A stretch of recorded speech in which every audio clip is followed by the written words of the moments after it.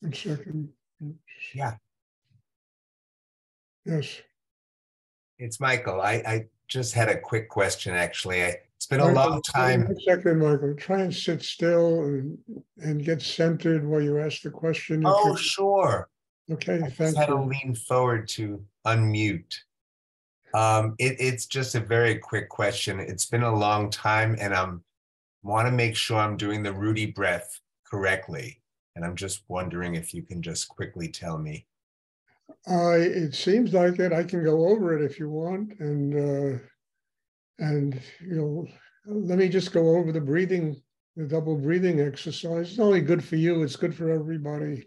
Thank you. Hear this every so often. Okay. Um, you know, usually when I tell this to people, the first thing I tell them that meditation is not a religion. Meditation is a craft. And it's a craft that really teaches you how to open the deepest parts of your inner being so that you connect your consciousness with higher energy in the universe. The tools of meditation are the mind, the breath, your need to grow is a very important tool, and the will to do it. Those four elements are essential if one wants to have a spiritual life. The mind is the strongest instrument we have, and breath is literally life. Every time you inhale, you take in life. Every time you exhale, you let go of a part of yourself.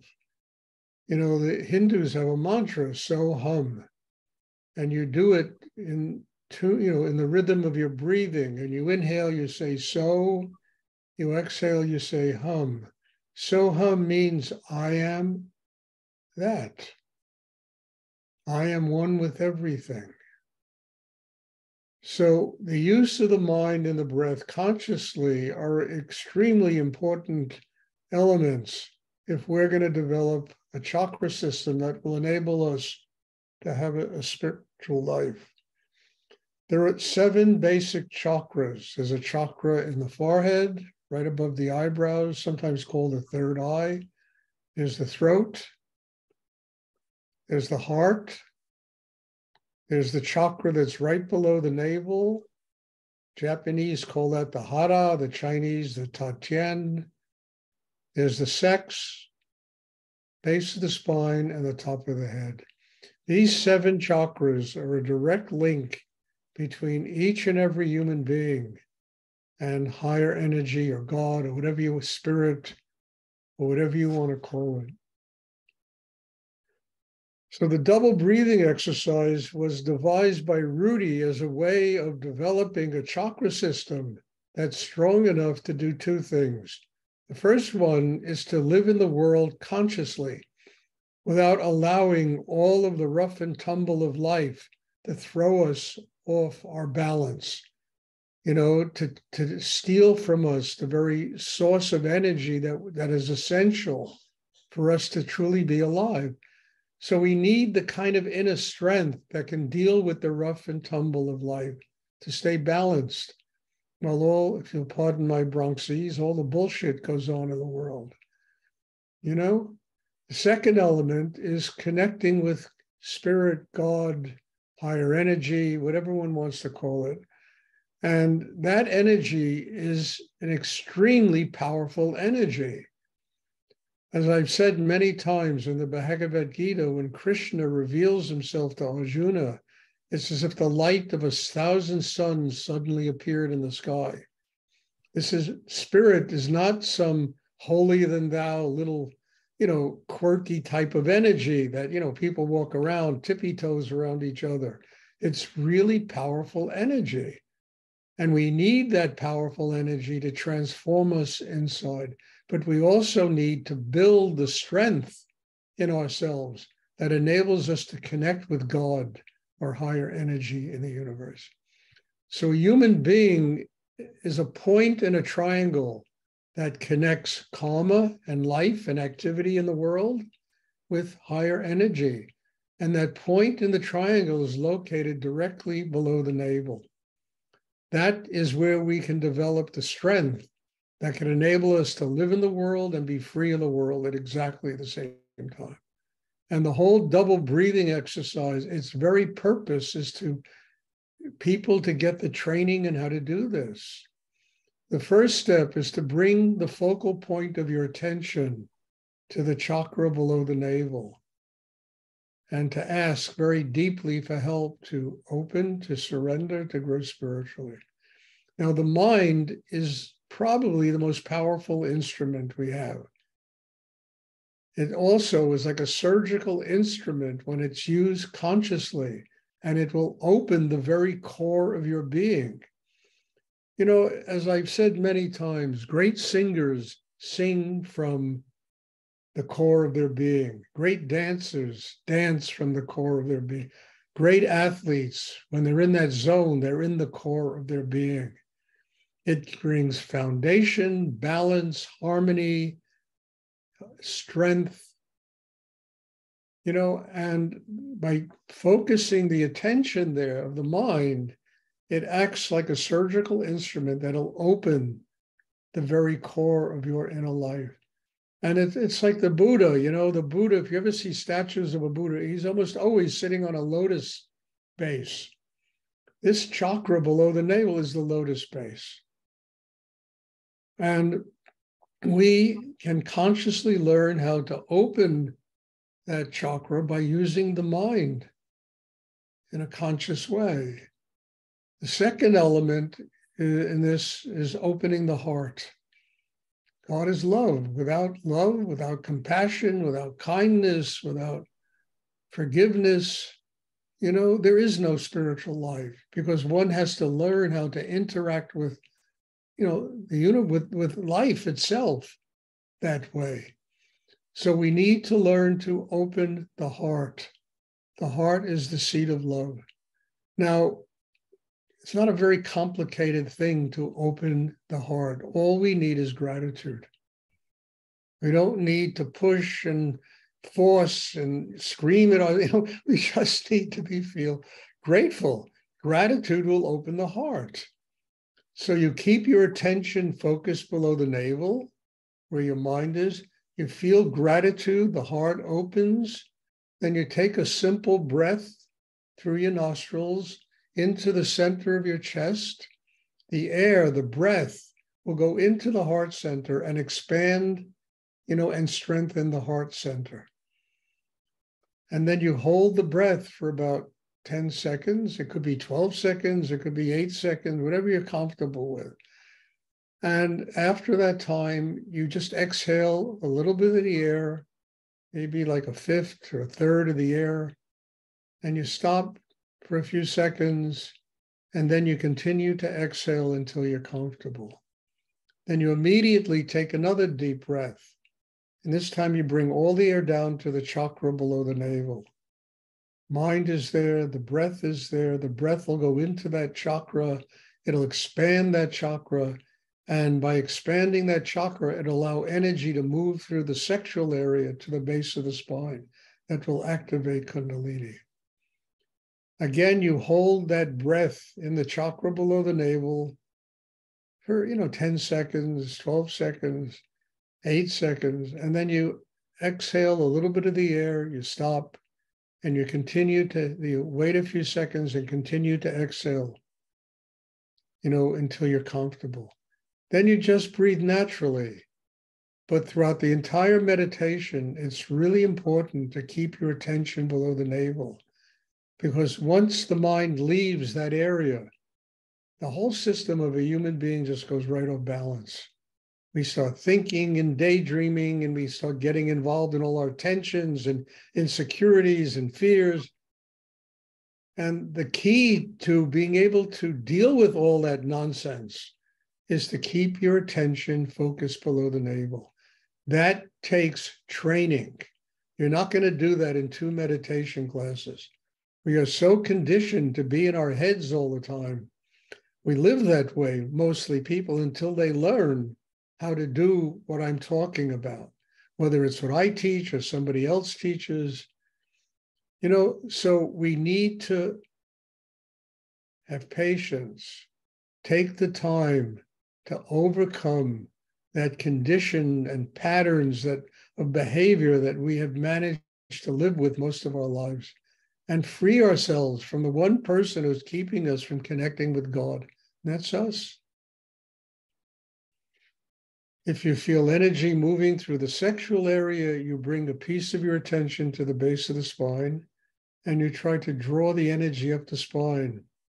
You need 5–10% of your attention is enough. And try to draw the energy up the spine to the crown chakra. And there it will accumulate. It's like, you ever see Buddhas, they always have bumps on their heads, you know? That's that accumulation of Shakti, of Kundalini. And then when that will germinate and the crown chakra will open, like call it the 1,000-petal lotus, and the soul of a human being will connect with the soul of the universe. That marriage gives birth to enlightenment. So it's a very simple exercise. It takes time to master it. I have patience as long as people make the effort to work on themselves.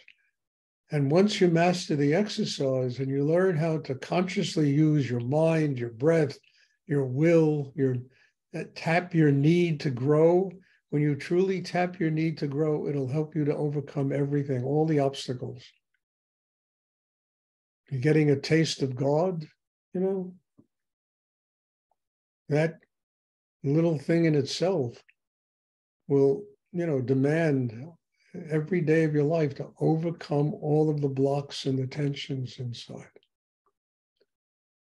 Now, we do an open eye meditation, which is not ordinary in the world of meditation. Most people do closed eye meditations, but we do it for a simple reason. You know, the eyes open keep us connected with the world. So we're centered below the navel. We're using our breath to open, you know, to strengthen the chakra system. We're using gratitude to open the heart. But we're centered below the navel and we're connected to the Shakti, the spirit. At the same time, we're connected to life and our karma. So we can be connected to the higher energy and connected to life at the same time. So it's really important to keep your eyes open in the meditation.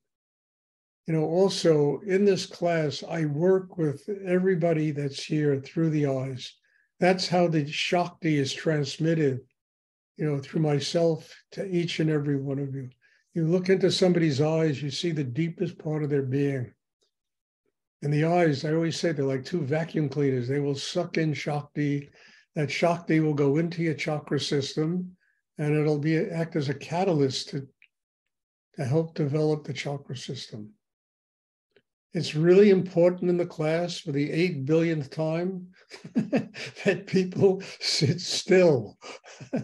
For the 8 billionth time, people have to sit still. Every time you move, I don't care if you're fidgeting with your computer, you're doing this, you literally, if you do it in the middle of the class, you disrupt the entire energy of the class. So everybody has to respect everybody else. And they have to truly understand that one of the great disciplines of this class is staying focused, not giving in to an itch, you know, not giving in to a noise, not giving in to a little pain you might have in your elbow, being able to focus everything in the hara, in the third chakra, that chakra below the navel, and use it as a reason to grow instead of a reason not to grow, a reason to, you know, lose your whole sense of discipline and focus. So it's really important to sit still for the 8 billionth and one time.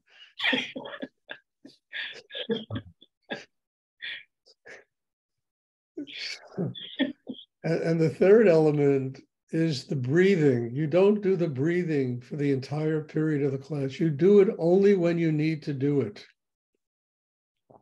So if you start thinking and daydreaming and going off, and, you know, you just refocus yourself, you know, in the chakra below the navel, and you do the breathing. You feel the gratitude and you do the breathing to open yourself, to strengthen the chakra system. But if you're really open inside, the spiritual energy will come down. And it does a miraculous job in helping people grow, much better than we can do for.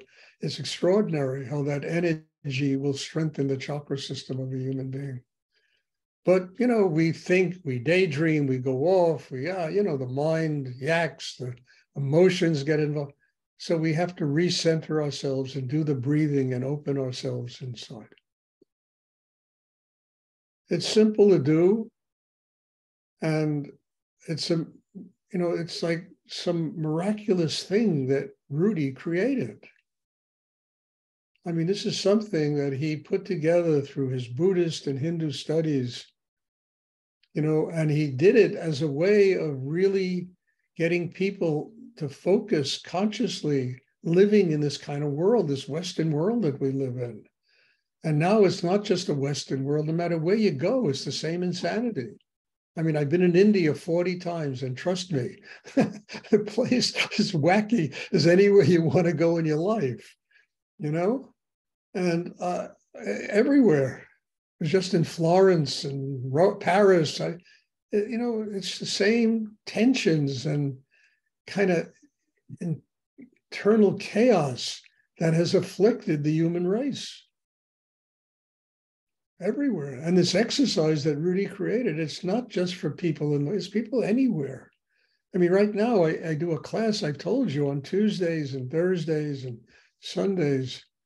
There are people from 4 different continents in the class. Even today in this class, there are people from 3 different continents in the class. So it's not something that, hey, I live in New York and I need, we live in a really crazy world, and we need something strong enough to balance it and to get us connected to spirit. And that's why Rudy created this exercise. It's a miracle what he did, and what he left us.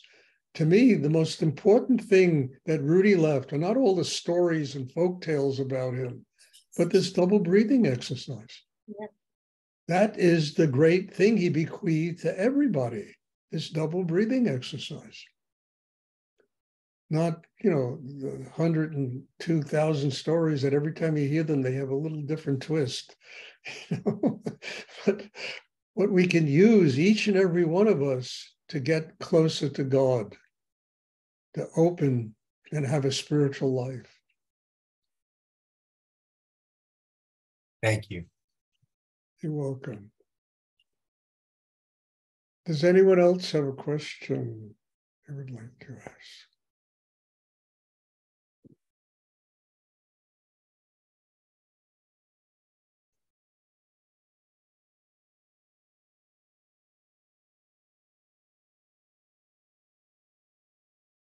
There are people I haven't seen in 20 years. 25 years, used to come to my, I've been doing this exercise. I've changed a lot. I used to be a really intense guy, no bullshit. But I kind of mellowed out a lot, and I'm very grateful for that. Transformed me, this meditation, truly transformed me into wanting one thing in life, just to be nothing. And that is almost a scary principle living in the world, but it's not, because you surrender the ego, you surrender all your opinions and what's right, and you allow God to guide your energy and guide your life. It means you're opening inside to experience everything in existence that can flow through, and you're not attached to anything.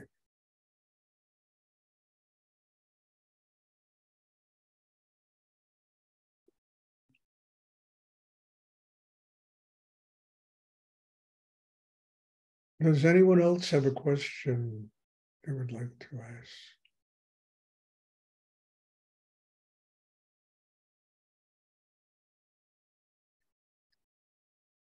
Okay, if there are no more questions, there will be class on Wednesday.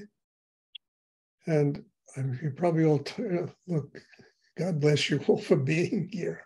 God bless you for dragging all of this stuff out of me, because honestly, I listened to it also. I need to learn and grow. Your presence here is my teacher, and I'm just grateful to each and every one of you for being part of this. So God bless you. And I hope you're benefiting as much from these classes as I'm benefiting. Because I come back here only for one reason. I'm really benefiting. I wouldn't come here if I wasn't benefiting from this or ever take them for granted, you know? So God bless you all. Thank you. And I'm looking forward to seeing everybody on Wednesday. Thank you. Thank you, Good night, Stuart. Stuart. Thank you. Stuart. Thank you, Stuart. You're Happy welcome. Perrin. Happy Good night. Rudy's birthday. Yeah, well, tomorrow's Rudy's birthday. I Yeah. forgot. Yes. So have a happy Rudy's birthday, everybody. Thank you.